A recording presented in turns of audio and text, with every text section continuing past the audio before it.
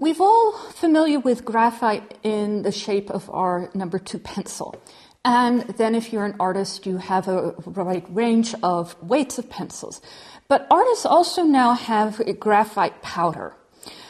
This is the only thing you're not going to have around your house at this point. But it comes in a jar. You shouldn't use this anywhere where you've got a fan blowing because this is very fine dust and it just disappears like that.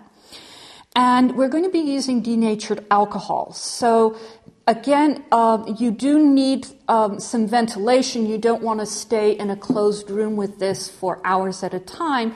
The amount of time you're going to spend doing it is fine, but and you also want to be careful around children with this.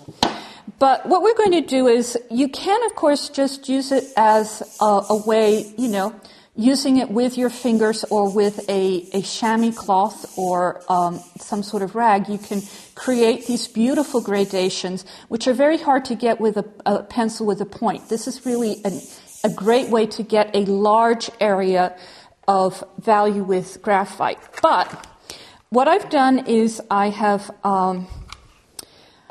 scattered some around the page, and I'm going to start spraying alcohol. That kind of starts moving the graphite powder around.